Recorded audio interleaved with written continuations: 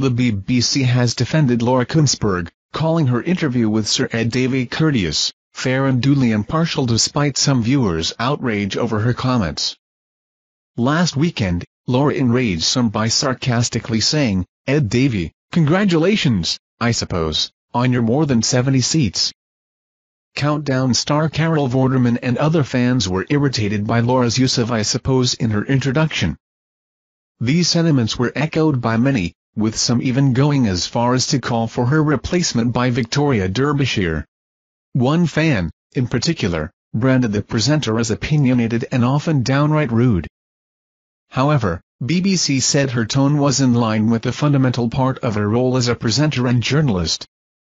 They typed, across the programme, the success of the Liberal Democrats was reflected a number of times, with Laura Kuenssberg reflecting, "More of you voted for other parties than ever before, and this election made history for all sorts of reasons, and when you put the votes together, the smaller parties got their highest ever share of the votes."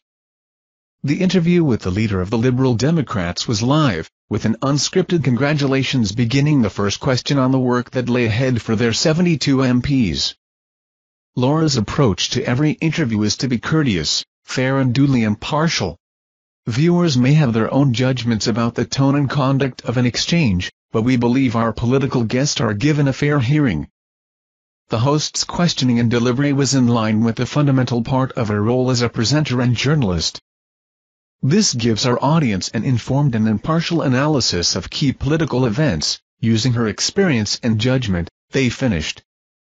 The 47-year-old presenter interviewed Liberal Democrats leader and began by explaining how the Liberal Democrats had ruthlessly targeting seats where the Conservative had held them. During her Sunday Politics show, she added, "This election made history for all sorts of reasons, and when you put the votes together, the smaller parties got their highest ever share of the votes." Laura added, "Maybe it was the bungee jumping, or maybe given that the Liberal Democrats want to change the voting system, ironically perhaps they just learned how to play it better by ruthlessly targeting seats where the Conservatives had held them." Introducing him, she said, "Well, there he is, Ed Davey, the happiest man in Britain.